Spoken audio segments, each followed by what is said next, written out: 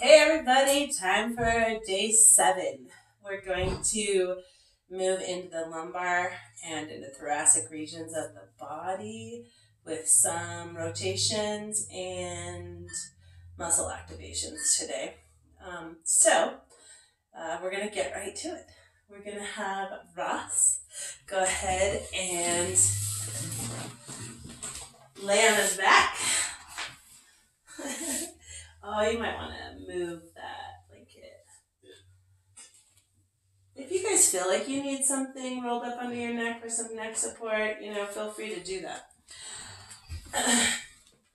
We're actually going to pick up where we left off yesterday with the reverse pigeon. So we're going to take the left leg and extend it up to the sky. And we're going to pinky toe flex this foot. That means the pinky toe side of the foot relax. And now flex this way. So take that pinky side of the foot towards the outside of the calf. Bend your knee and place the foot ankle area over your right knee. That's big toe flex. Flex it the opposite way. I know. As soon as this could be pretty complicated, but here it is. There's a flex to the pinky toe side, the big toe side, and the pinky toe side. And you can actually just try that back and forth a few times and see what it does to the knee. So, just like you would flex to the big toe side. There we go. Pinky toe side. And then instead of the strap today, we're going to try to lift the right leg up and put your hands behind the right leg. Hold on to the hamstrings and pull that in a little bit and let your legs and hips be heavy. Especially that right hip, we want to take the balance of the body and have it come to that balanced place there. Feel that? Take a few breaths. If this is too much, go ahead and re-engage your practice with the strap so that that leg can be lowered down a little bit and not have to hold it so close in. But see if you can soften your shoulders, your neck. Keep that pinky toe flex in that foot. Return to that pinky toe flex. Yeah. That's the one.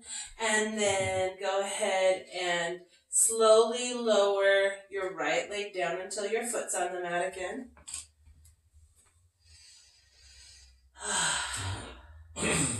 And keep a little light pinky toe flex and rotate to your right side and let your legs fall to the floor until your left foot is on the floor. Very nice.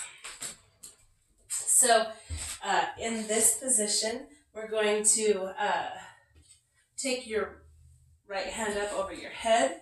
We're going to lengthen the side body today with this. Stretch the left hand. Apologize. Oh my gosh, hi Sid. Come here. We have a little guest visitor again. She finds her way in through all of the... Oh dear. We're going to have another one. They figured out how to get through. I'm going to have you take your left hip and drop that away from your rib cage. And then I'm going to have you actually slowly, a little bit at a time, if you guys can imagine where your kidneys are in the back of your rib cage, right here, the very lower part of your rib cage. I want you to take what muscles you need to move that kidney towards the mat. Go ahead and let your upper arm and shoulder relax to the floor and try to push that left shoulder blade into the floor. And then that lower part of the rib cage. If you can, if it's really intense, just a little bit at a time. Inch through this. And then soften your whole body. Soften your legs. Soften your hips. Let the muscles get out of contraction. Find your breath. And then re-engage in the same thing. Hip moves away from the rib cage and towards your right foot, basically. And then you're going to bring that left rib cage closer to the floor by pressing that kidney back into the rib cage. Soften your left shoulder and just gently, without a lot of over muscling, try to move that left shoulder blade into the floor. Yeah, very nice. Bring your left hand to your ribs, onto your chest. Find a little bit of comfort and slowly bring your legs back up to center. Unwind this spine, lift your leg up, stretch it out, flex and point your foot. Get a little bit of relaxation there. And then plant that left foot on the floor.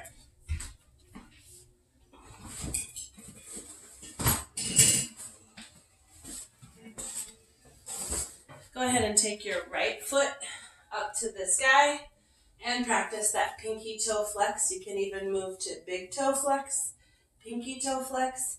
Kind of just become familiar with that movement and how it feels in the knee.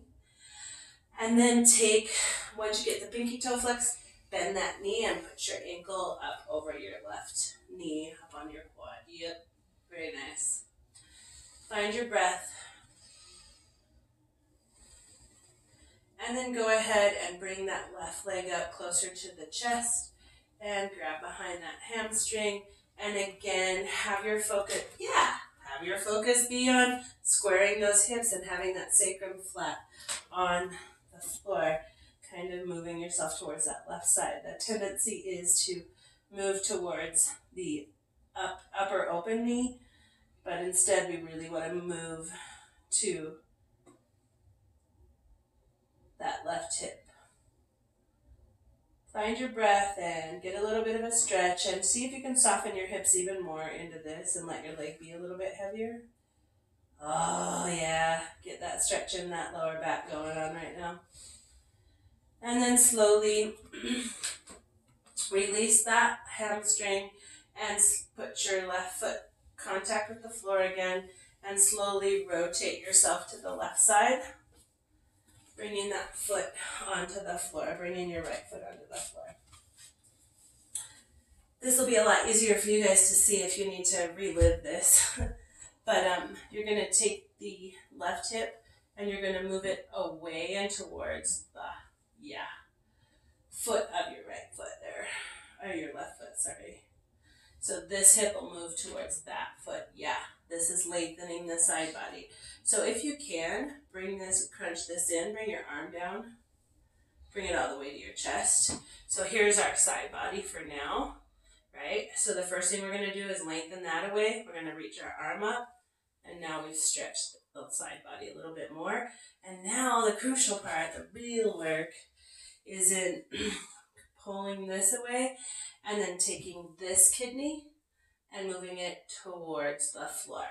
And so we're lengthening the side body again by rotating the rib cage into place. Soften the right arm, soften the armpit, soften that shoulder, and then gently try to pull that right shoulder blade into contact with the floor. Your right shoulder blade, your right kidney pressing into the floor. And then the crucial part here is softening all the muscles in the body and feeling how that by doing so, you will lengthen that side body even more. It's kind of crazy, but we keep ourselves from doing these things just from our daily routine with stress and tension, our actions of having our arms forward all the time. A lot of our actions every day shorten our side bodies. As we open up our ribs, try again to draw that hip down and away. Kidneys press into the floor. Upper armpit, shoulder, arm, soften and relax. And now see if you can soften into this place without much shifting.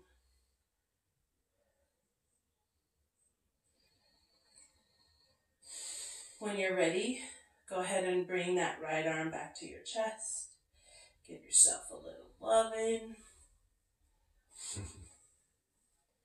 And slowly bring the legs back up to center. Once you get that left foot planted, extend your right leg up to the sky. Point and flex to relax that leg. Get it open back up. And go ahead and plant your foot. Turn to your left side or your right side so that you're laying on your side. Yeah, thank you. And then use your arms to push yourself up to a seated position. And then we're going to find our way to our feet. Take your time. You can sit in a comfortable seat for a second. Take a few breaths. And then when you're ready, you'll want to stand and be towards the back of your mat. We're going to take our left leg forward into a high runner's lunge. Yeah, high runner's lunge is the back leg is not in contact with the mat. And have your spread between your legs be far enough that your front leg is just bent because it's so far away and not because we're moving into that lunge. So just make sure your feet are far enough apart. Then I'm going to have you bring your left arm down to your left knee. And then at this point, I want you to be aware of where your hips are, and they're probably opening up to your back leg side. Rotate those hips forward to have a true lunge position. And then I want you to press through your forearm here off of your legs to lift your body and actively tuck your belly button to your spine and send your ribs back to the back of the rib cage. Really nice. Super nice. Find your breath. If you want to increase this rotation, go ahead and lift your open side arm up to the sky. Palm facing, yeah, well, you had it right there. Perfect. And then try to look that direction. Press through that elbow again, belly button to spine, kidneys back, especially that right kidney, right hips forward, right kidneys back. This is just like where we were in that twist on the floor. You can lift your arm all the way up over your head if you want, up this direction. Reach up and touch me here. Keep coming. And reach forward. Now press. Turn and rotate that right hip forward. Now press through that elbow, belly button to spine, kidneys back. Kidneys, oh yeah. Now twist open again. Look that direction, reach that direction. If you want to increase it even more, take your open hand to the opposite side, to your left side of your rib cage, and actually grab those ribs and open them to that side. Oh yeah. Again, finding that pressure through that elbow that lifts your body, sends your kidneys back and belly button to the spine. And then pull that rib cage open to your right side. Nice. Slowly unwind out of this, facing forward in your lunge. Take your right arm and put it on your left knee. Yep, yep. And you can move back to Trikonasana if you want. Bend forward, open up those hips, take a little stretch in between, that's fine. And then you're going to have that forearm pressing against that knee again. Oh, yeah. And your rib cage now is going to be turning to your left side over your closed leg, which is the one that's forward. And you want to press your belly button to your spine. And now we're going to be pressing the left kidney back into the rib cage here to get that rotation this way. Oh, really nice. And see that in the pressure you have here, soften and relax out all your contractions, Ross. Just come and sink in, sink down into that. And just by pressing through there, can you get all of this activation to open your belly away from your quads, from your thigh. And if you want more rotation here, you can actually take that right elbow and wrap it around the outside of the knees and press yourself open. You're not going to comment. Okay, go ahead and slowly step your back foot forward to meet your left. Let's walk back to the mat. Move back to the back of your mat again. Right now you can reach out, reach up on your inhale. Clasp your hands, and on your exhale, lower your hands to your heart. Nice little reset here. Go ahead and step your opposite leg forward into that high runner's lunge. For Ross, it'll be his right leg. That's great. A little bit farther. Again, I want that lunge to be far enough. We're not really doing, the purpose here is to not be working into that lunge too much, but we want a good bend on that knee. Hello. So we're here. Now, make sure that back leg hip is moving forward and rotating to meet the front hip. And once we do that, go ahead and bring your right arm down to that knee and practice rooting through the forearm to press open and away. And in this, keep mindful of that back hip and try to keep it rotated forward. Go ahead and reach up, reach forward, whatever feels the best to open up. Again, belly button to your spine, and in this particular case, that left kidney back. Oh, yeah. If you want to reach around, grab that rib cage and purposefully shift your hips to match and pull that rib cage away and open it up to the left. Pull that rib cage and turn this way. Yeah. I'm not there to hold your hips, so you got to be really conscious about forcing those into place. Go ahead and switch arms on that knee. You can come up again, Trikonasana. Yeah, you can reach down, send your hips back, reach open, whatever you need to do. And then fall back into that lunge with your opposite arm on, in this case, right knee, left forearm, and press yourself open. Belly button goes to the spine. Kidneys shoot back, belly button to the spine, big on this one. Really pull your torso away from your quad without straightening your leg. Really belly button to spine, kidneys kick back into your ribs. Oh, beautiful.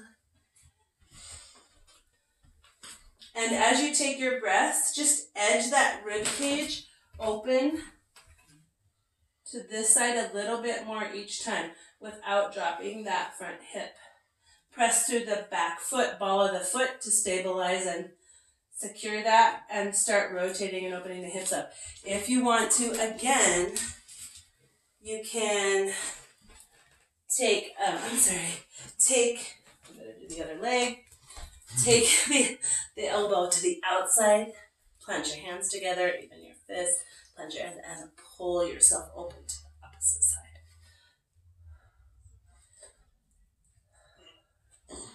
Or you can stay right here and press yourself open as far as possible.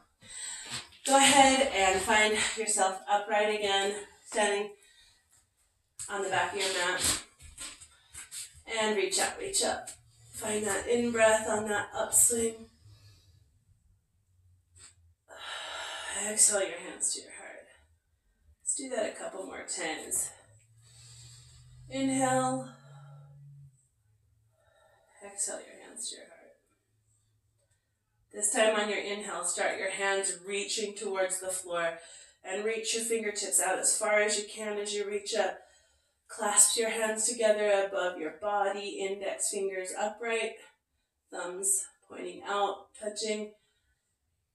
Take about 3 breaths here and pull your upper arms into your ears. And then 3 more breaths with those shoulders falling down the back and the shoulders moving away from your ears. Actively pull those shoulder blades down the back. Oh, nice. And then exhale your hands to your heart. Hope you had a fun practice today. Thanks for coming. See you tomorrow.